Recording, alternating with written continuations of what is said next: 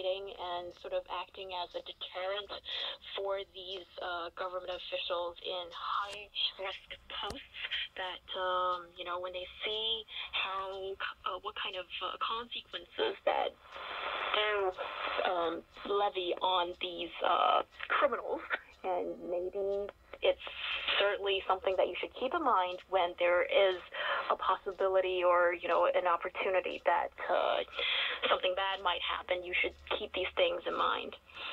Yeah, I'm not sure, it is interesting, an interesting approach to anti-corruption, psychological warfare, you might say. But I do have to... Radio Internacional de China, Avenida Shijingshan 16A. 每个人仅限度2，按规定。